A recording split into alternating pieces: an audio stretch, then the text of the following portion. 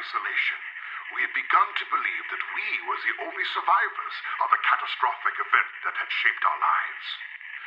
Supplies were beginning to run low, and I was forced to prepare for the worst outcome. Just as I feared that we were truly alone, just as I feared that the end was near, there was a knock at the door.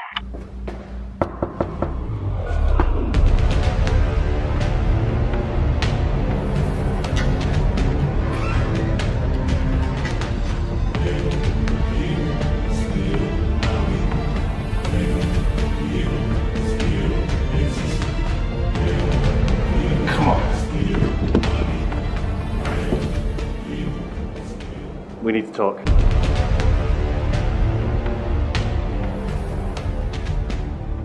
Hey, what's going on, guys? It's me, JC, and welcome back to my channel once again. And welcome to you, my friend. What brings you here, Jason? Because I have no idea, honestly, what's going on right now. I just happened to be in Auburn. I thought I'd kind of swing by. Just happened to be. Have a chat with you. Just knock on the door. Just knock on the door, see how you're doing. Gotcha. Gotcha. So, just anything special going on? Just any, like, is there any Well, there's other one thing special. occasion? Congratulations on reaching 100,000. That was well played, sir. Thank you so much. Thank you so much. That actually means a lot coming from you. It was fantastic. I watched it live happening. It was wonderful. I can't even imagine that, but hopefully I was at least somewhat okay with that. It was awesome. I really enjoyed it. It was fantastic. It was a lot of fun. It was a lot of fun. Definitely. I think I was playing CoD CreV at the time. You were? Best map. Thank you. Yeah. Of Black Ops 3. Best map. Like I will say that every day of my life. I love all my children. You know that. So But even ZSbo. Especially ZSbo. Especially ZSbo. I like ZSbo. Yeah. I really like ZSbo. All right. This is where the serious journalism kicks in. So, you've kind of just stopped by. Yes. And you're just here for no reason. You got some reason to be here, right? You got something. Well, I mean, there's been a lot of talk in the community. There's been a lot of talk. A lot of talk in the community. You know, and it's, you know, it's so hard sometimes to really think about, you know, what kind of topics to talk about when you kind of go and visit someone. So, I think the most important thing to talk about would be... You're wearing that shirt the whole time. Zombie Chronicles. Oh my god. That's an amazing name, by the way. Thank you very much. I love it. And I think it really speaks to what it is. And again, some of those rumors are out there, but let me officially confirm. Oh. So what we've done is a loving fan service piece by making 8 of the original maps. Going back from World at War all the way through, because one thing we realized was that a lot of our fans had kind of come in later, come in at like Black Ops 2 or even Black Ops 3, and so those kind of early storyline kind of concepts, those early maps that really kind of set down the foundation for zombies, a lot of people hadn't experienced them, or they'd kind of experienced them in little bits and bobs at different places. Or they've heard about the moon blowing up, but they never actually saw the moon, or the Earth blowing up. And here's the thing, like back in the day when those coming out, the consoles were great at the time, but you know, compared to modern consoles, there's a whole world different. Right. And so some of those ideas, because zombies are very much about lighting and mood, that can only truly be executed now on modern hardware, because then you can really play with those ideas. You can play with lighting and so forth. So we've lovingly recreated and remastered 8 of the original maps. Not 4. Not 4. Not 4. So the rumors are true. 8. The rumors you're going double. Confirmed. Confirmed. But like, for real, that's insane on its own. You have not just 4, because everybody always assumed 4. Yeah. If y'all were ever gonna do anything else, it was always the idea of, oh, they're just gonna bring, you know, 4 just really well loved maps. But this is more than just that. This is 8 maps, and maps that not only people love, but maps that people should experience. Yeah. Right? It's, I mean, I truly describe it as a love letter from Treyarch to the community. That's how we've treated it. That's amazing. It's a lot of work. I mean, I won't bore you with the details of it, but the team was so passionate about doing it, and it fit in perfectly in the development of the things that we do at Treyarch. So it slotted in nicely as well. Oh, nice. And when we talked about it, we were looking at the first 4 and we were talking about it. Which ones should we do? And then finally we couldn't decide and said, okay, we'll do all 8 then. So we so you're sitting there, you're like, all right, we can't do. So we were trying to pick, and we were like, well, that one, or that one. Like you said, it's like picking your favorite child. Yeah, it's like, it's really hard, you know. And those are the maps that were being developed when I was kind of first starting up, you know, because Trek's been doing zombies all the way back from World at War. Right. So they were the ones that inspired me, and so it was kind of wonderful to kind of go in there. And to do a faithful recreation as well. You know, I could have gone back in and kind of played with lots of stuff and changed things, but I really felt like it was important to give people the beginnings in as true and as pure a form, but kind of, again, realized in new next-gen hardware to kind of get the most of that experience. Because it really kind of sets the story up and sets everything rolling. So that's what I mean. There's a couple of little things in there. But just little things, just a couple of little things. Little maybe any ciphers? Any ciphers in there? But it's more about the fact that I felt it was important to give people the authentic experience, because that's what kind of got us into it in the first place, right? And that's what I wanted to do. So we created those 8 maps with that spirit in mind. Just hearing the rumors about this, I personally, for the longest time, never thought this would ever happen. Like when people a year ago would say stuff like this, I would just immediately go, okay, that's just clickbait. that's not real at all. There's no way that would ever happen. But it's happening, and it's happening on Black Ops 3 still, which is insane. And here's the thing, it really shouldn't, right? You know, our 4 maps was our season, that was that, and that is that. This was just an extra thing. This is a new thing. It's a special kind of one-off package, because I saw the community's asked for this for like how many years now? And it just, all the kind of pieces lined up, and so we said, okay, we can do it. That's amazing. And so that's why I describe it as that love letter, because I think all the guys, you know, back at the studio, really kind of work their tails off to kind of do it, because it's a Herculean feat. You know, when people say, oh, these are reskins, I wish it was as simple as click reskin button, but everyone back at Trout worked very hard, very long to be able to kind of bring this all together and be faithful to what it originally was, while also re-realizing it for the new power of the console. So yeah, that's the kind of purpose of it. I suppose you want to know which maps. Oh, that's something that I'm very curious about, because okay, one map for me has to be in there. Okay. And like I'm pretty sure it is, but it better be. Which one? Shangri-La better be in there. Shangri-La is in there, yes. Thank God, my boys. Shangri-La. Let me go through the list. And by the way, this morning I was sitting in the hotel room before coming and seeing you, and I was like, we've been working on this, and I started forgetting them. I'm not forgetting them, but I'd say the same one like over and over again. I was like, I'm going to count 8 out like on your video, and I was like, I kept on doing like Shangri-La twice or whatever, like missing one up. So let me see if I can go through the list now and get it right. Okay. Right. Right. We'll start from like the very first one. Like I'm not going to do it in order. I'm not going to do it not in order. I just had a technique to remember them all. Okay. Which is great. Do you have an acronym? Yeah, exactly. This is the sign of a good pack, when it takes me effort to actually remember all them. Does it have some weird letter correlation like fear? You remember that? Yeah. That's a throwback. I'm not going to make any comments on this.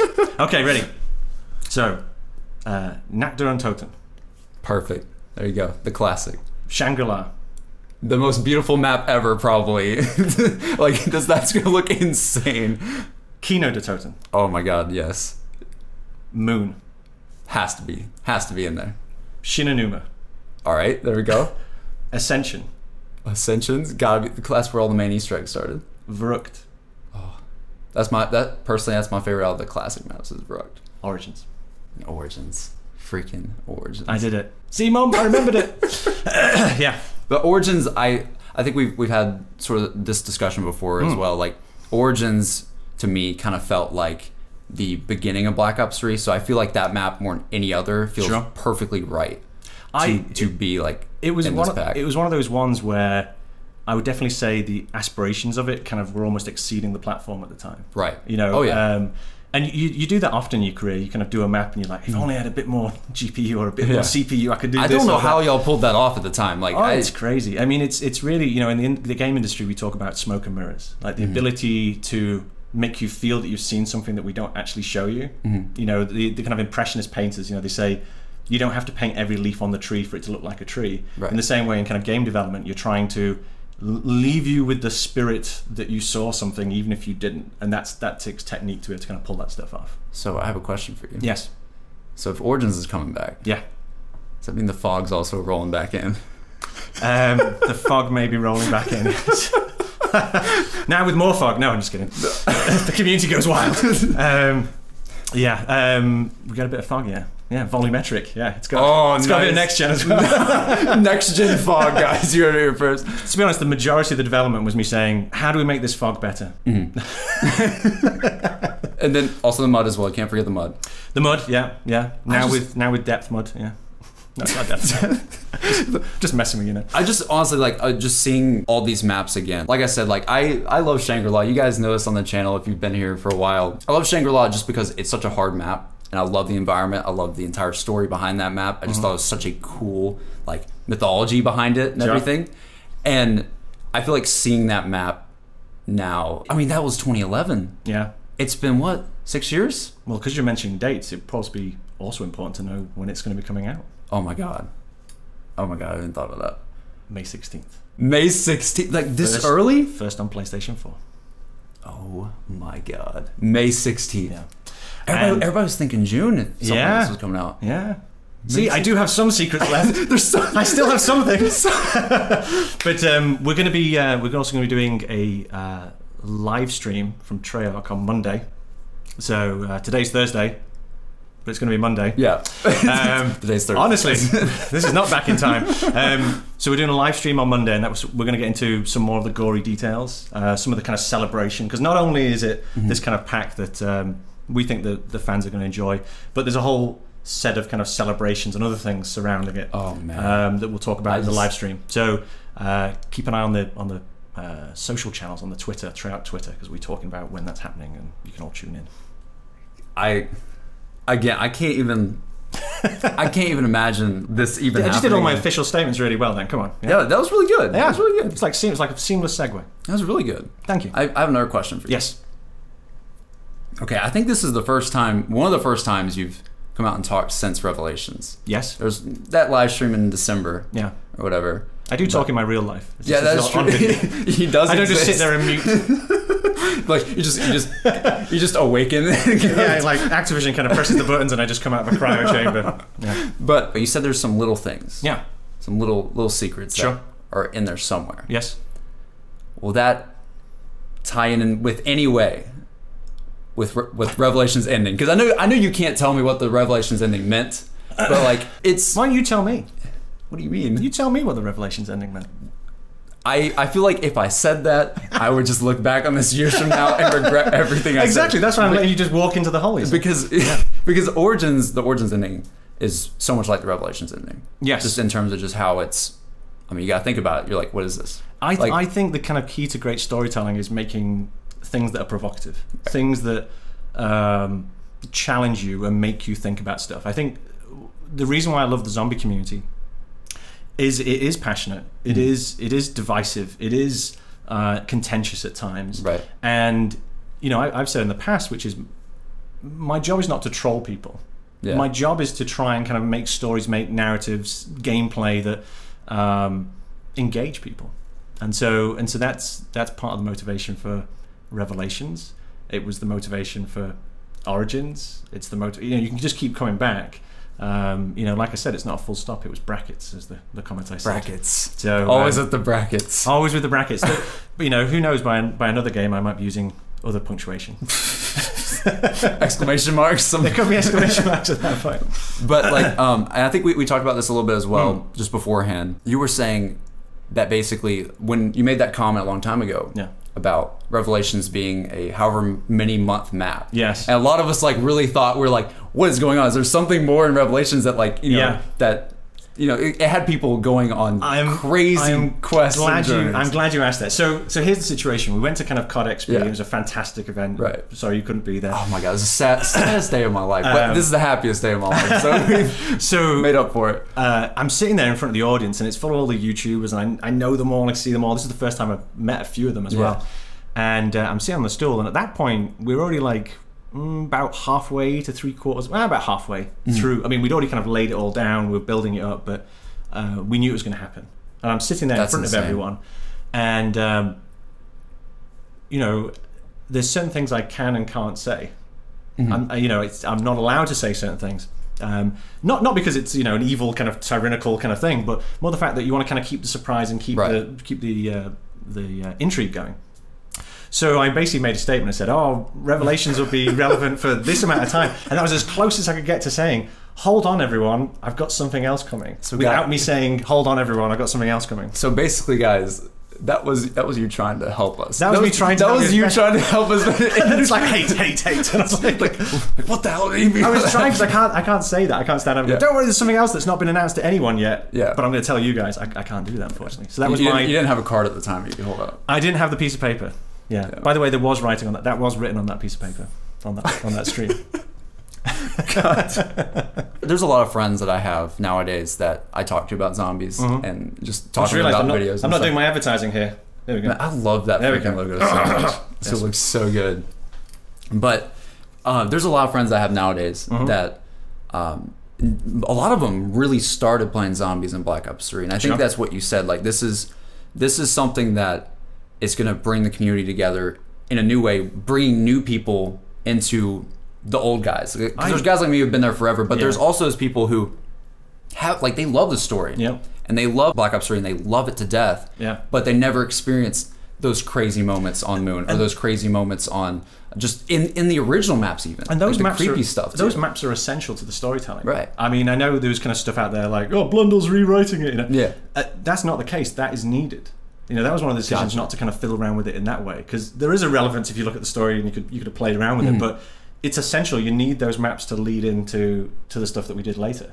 So absolutely, and that's when we're looking at Black Ops 3. We said, okay, this needs to be the definitive experience. We did I was very happy with our season, really kind of good, but I really felt like if we could bring everyone in and reimagine it with next gen hardware, then it's the definitive experience. So having Black Ops 3 and all them together is... You've basically made the best zombies experience on one thing I've ever seen. I would say we tried our hardest, so I hope to satisfy you guys. You have everybody always saying like, what's the best? Black Ops 1, Black Ops 2, Black Ops 3. And now you have all this on one game, which is insane. And now it's all next gen. Everybody can play it. Everybody new and old can play it. We can all celebrate it all together. Just this whole thing sounds like a myth. I don't even know. I honestly don't know if are you real?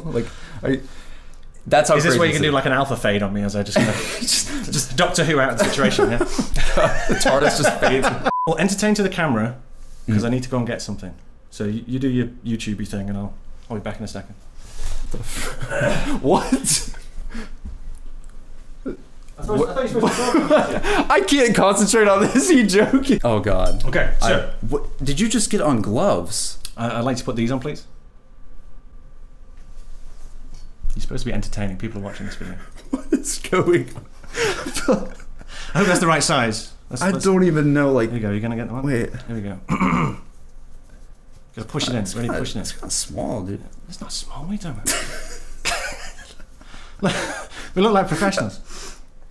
If you would have everyone watching this on YouTube is going to say this video is about to take a dark turn. They're gloving up. They're putting gloves on.